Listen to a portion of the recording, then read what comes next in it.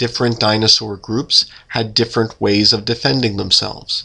Stegosaurs, for example, possessed rows of bony plates along their backs and spiked tails.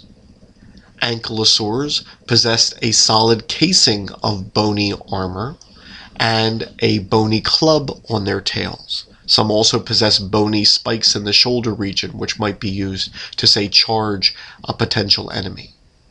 Horned dinosaurs, in comparison, possessed horns, which could be on their brows, on their nose, or both, and a large bony frill, which, among other things, might have offered protection to the neck.